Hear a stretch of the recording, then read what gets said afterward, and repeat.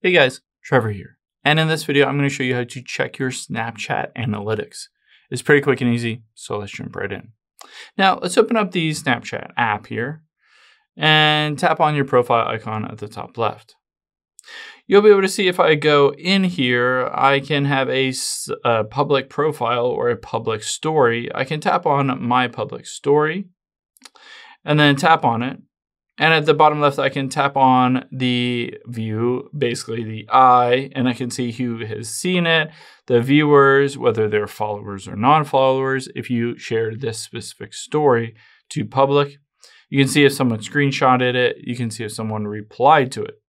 I can hit viewers list as well to see every single person that has viewed my story. So you're always able to see these analytics and insights related to your specific stories, especially if you made them public. You can see publicly who has viewed it, interacted with it, all that stuff.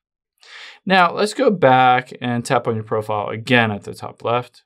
Oh, let's get out of here. And then from here, we can tap on where it says pin as your #1 BFF, or it might say try Snapchat Plus.